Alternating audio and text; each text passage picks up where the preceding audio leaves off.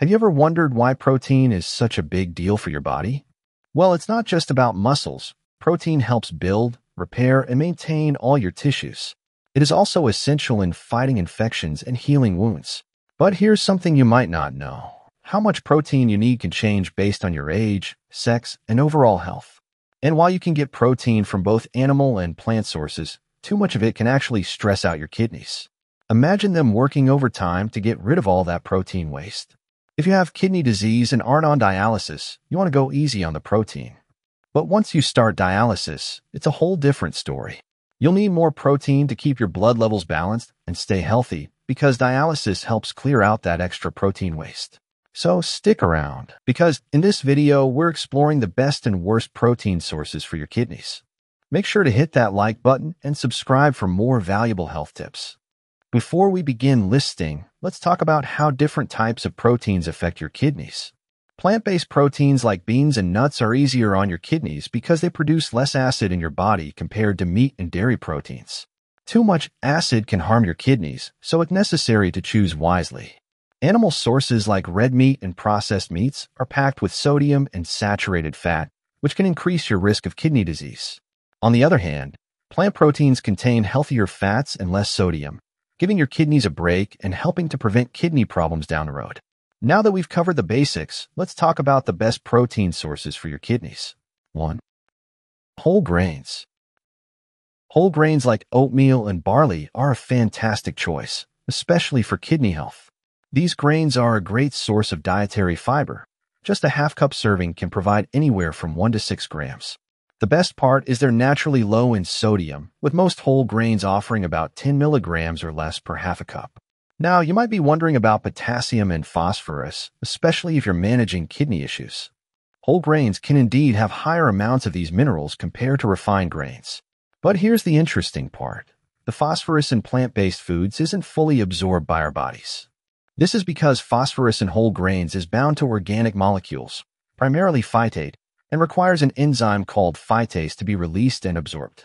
Our bodies don't produce phytase, so when we eat cooked whole grains, most of that phosphorus stays bound and isn't absorbed, making it less of a concern.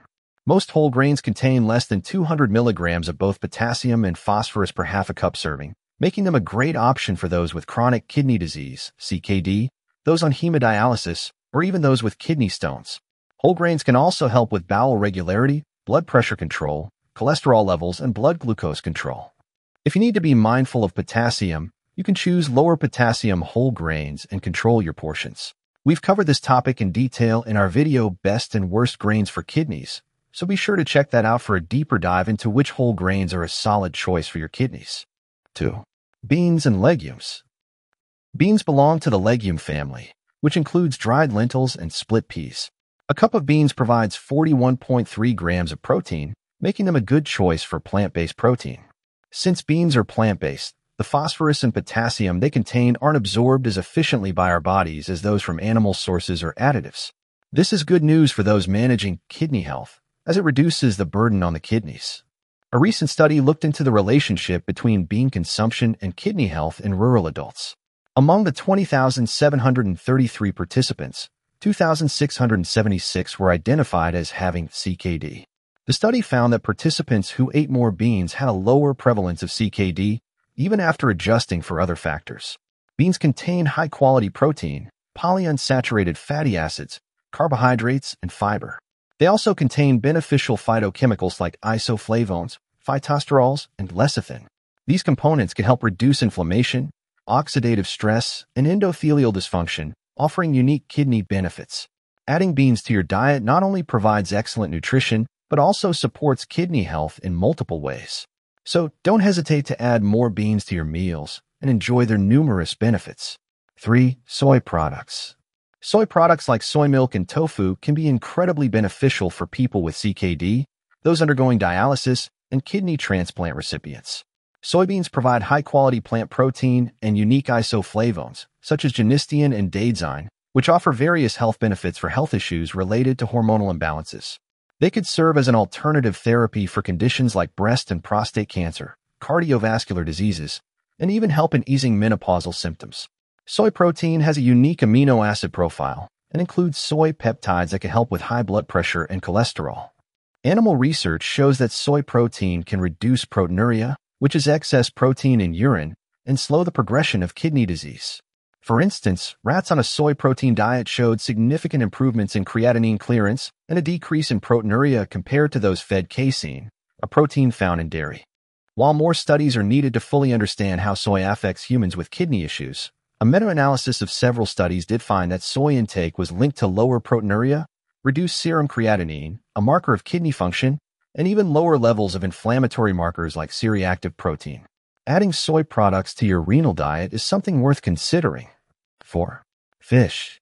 Fish is not only a tasty source of protein, but also low in saturated fat. Just a 3-ounce portion, which is about the size of a deck of cards, packs around 20 grams of protein, making it an excellent choice for maintaining a balanced diet. As kidney disease progresses, your doctor might recommend limiting your protein intake, but fish can still be part of a healthy eating plan with some adjustments in portion sizes. Recent studies have shown that omega-3 fatty acids, found abundantly in oily fish like salmon, sardines, mackerel, and herrings, as well as in shellfish such as oysters, mussels, and crab, may actually lower the risk of kidney problems. Interestingly, this benefit isn't as strongly associated with plant-derived omega-3s. So whether you're grilling up some salmon or enjoying a seafood stew, incorporating fish into your diet can be a delicious way to support your kidney health. Next, let's talk about the worst protein sources for your kidneys. 5. Processed meat. Processed meats have earned a bad reputation in the health world for good reason. These meats, like hot dogs, bacon, pepperoni, jerky, and sausage, undergo salting, drying, curing, or canning processes, which not only enhance their flavor, but also increase their sodium content significantly. Processed meats are often loaded with salt to preserve and make them tastier. This makes it challenging to keep your daily sodium intake under control if you regularly consume these foods. So, what's the better option? Instead of reaching for processed meats, try home-cooked alternatives. A carved chicken or turkey breast, or even a boiled egg, can give you the protein you need without all the added sodium and preservatives. 6. Dairy products. If you're big on dairy for your protein fix, there are some things you might want to consider to keep your kidneys in check. Dairy products, while delicious, come with a few issues. They pack a hefty dose of potassium and phosphorus.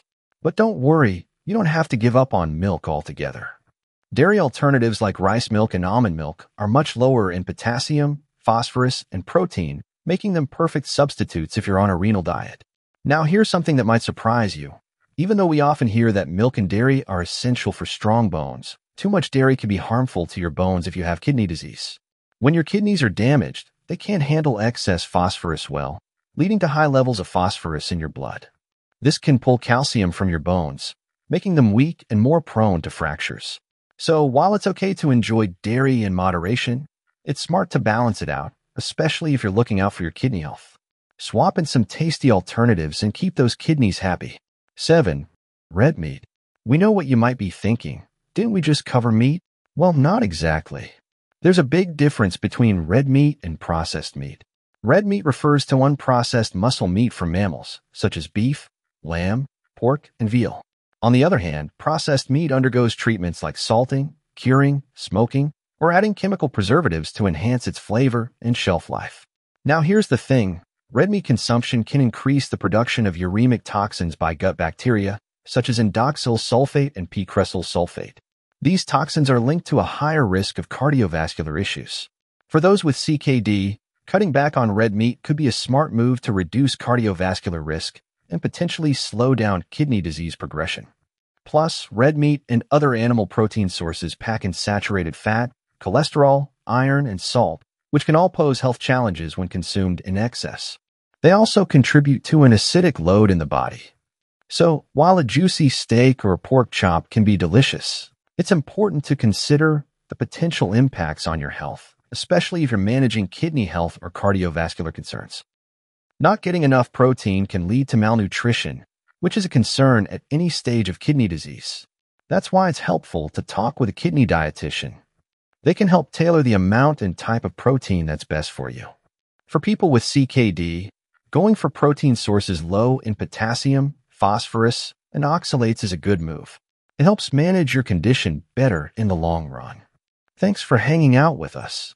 If you found this helpful, give us a like and subscribe to our channel for more personalized health tips just for you.